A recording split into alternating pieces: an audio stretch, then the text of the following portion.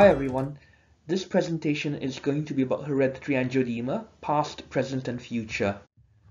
In this talk, I'm gonna talk about the history of HAE, where things are at the moment and look at where the future might go. So on to the past.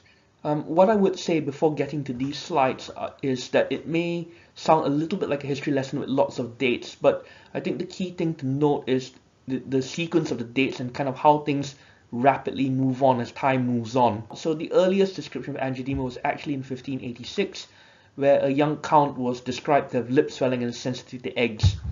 There were then more detailed descriptions in medical literature from the late 1800s, and in 1876 John Laws Milton described something called giant urticaria. Heinrich Quincke in 1882 describes acute circumscribed edema, essentially localized swelling, and this has been termed Quincke's edema or angioneurotic edema in the medical literature. 1888 is when hereditary angioedema is first described by someone called William Osler, who is a really famous doctor, and it's actually been sort of titled the father of modern medicine. He describes an inherited form of angioedema and calls it hereditary angioneurotic edema. And obviously since then neurotic has been dropped from the label because neurosis is not thought to be part of the cause of the swelling. This is a reproduction of the original article, a bit small print, but kind of briefly leave it on the screen and you can pause to read this if you wish. In that article, William Osler essentially describes someone called Mrs. H, who's a 24-year-old lady, admitted to the infirmary for nervous diseases with transient swellings in various parts and colic. There are 5 generations of affected family members, and 2 family members have actually died of the disease. He also mentions that angioedema has been described by other people at the same time. And I think it's actually an impressively accurate description. Bear in mind in 1888 there was no Google, there was no internet, but he was actually pretty aware of what was going on with other doctors at the same time as well. So moving on to 1917, Crowder and Crowder described that HAE is inherited as an autosomal dominant condition, which means that children have a 50% chance, a 1 in 2 chance, of inheriting the same condition if they have an affected parent, regardless of whether they are a boy or a girl. In 1961, Liepau discovers that there's a naturally occurring substance that inhibits C1 esterase. And in 1962, Landerman describes a patient with HAE who has reduced amounts of an inhibitor of kallikrein, and he suggests that kallikrein could start the formation of edema. And now, moving on to 1963, Donaldson and Evans described 3 families with no detectable C1 inhibitor levels, whereas unaffected relatives have normal levels, essentially identifying that C1 inhibitor or the absence of C1 inhibitor is what causes hereditary angioedema. In 1986, Davis discovers the gene that results in C1 inhibitor deficiency. And in 1998, bradykinin is proposed as the main mediator causing angioedema. It is worth to sort of take note at this point of the various substances, because at some later stage these eventually become targets for medicines to treat hereditary angioedema. In 2000, HAE with normal C1 inhibitors is described, and in 2006, 2017 and 2018, various genes are identified that result in HAE with normal C1 inhibitor. So moving on from the discoveries in hereditary angioedema, we now move on to a timeline of treatments that have been used in HAE. So although HAE is recognized as a condition in 1888, it's not until 1960 that Spalding first tries methyl-testosterone as a treatment for HAE. Methyl-testosterone is an anabolic steroid similar to danazol. In 1969, fresh frozen plasma is used for the first time, but there is a risk that this makes the swelling worse.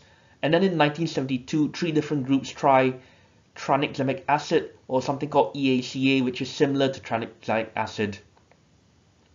In late 1970s, for the first time, investigators used C1 inhibitor concentrate to essentially replace the thing that's missing in HAE. So you will recognize most of these treatments, but Beranet was actually licensed in Europe from 1979 onwards for acute treatment, i.e. treatment of attacks when they happen.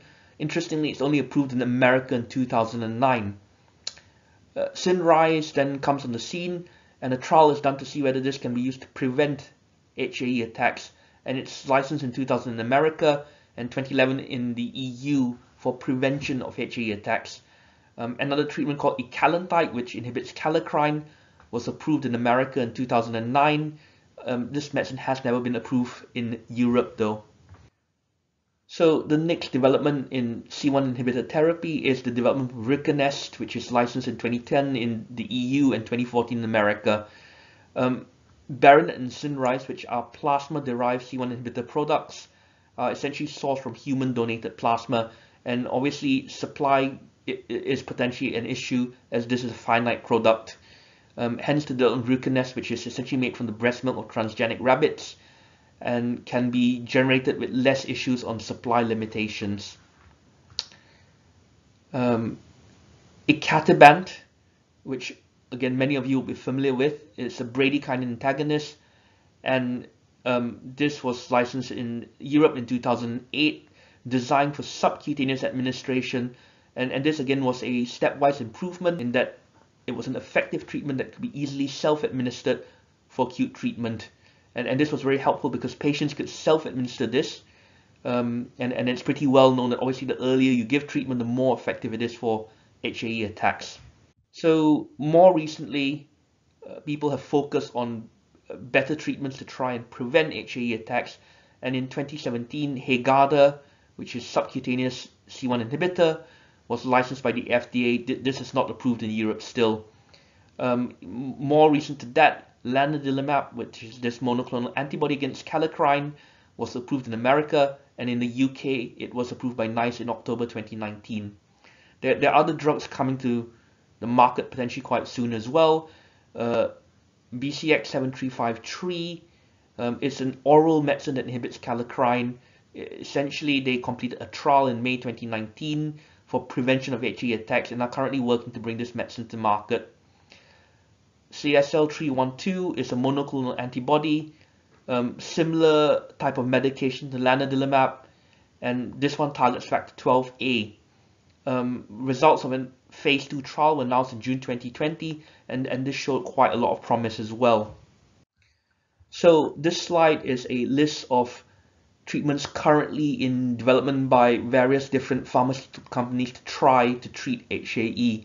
I'm not going to go through the list, but I think it gives a pretty good picture that there are actually a lot of medications currently being developed to treat HAE.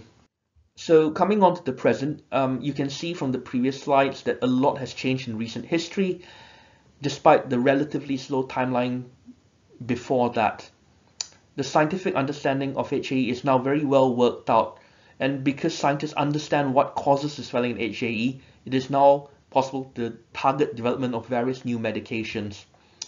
However, in addition to better medication, there's also a lot more focus now on the quality of life and the burden of illness in people who have HAE, the psychological issues, and as well as how care of people with HAE is organized. So in terms of how care is organized, there have been a proliferation of guidelines.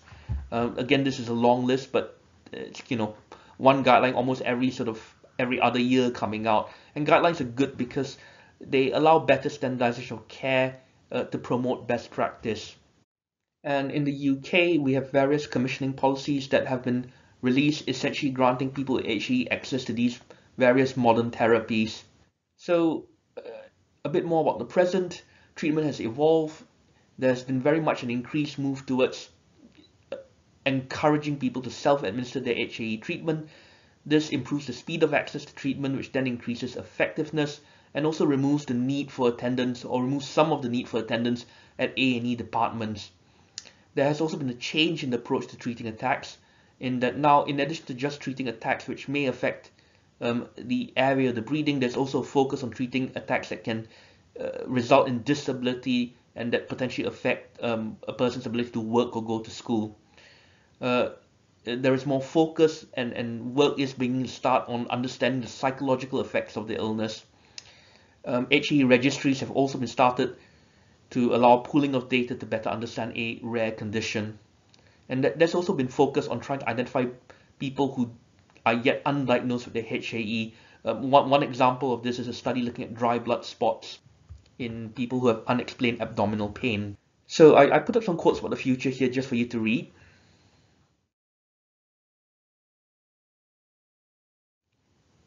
So what does the future hold for HAE? I personally think that the future is really quite exciting. There are lots of new medications in the pipeline for starters, and we will have a lot more options for treating HAE.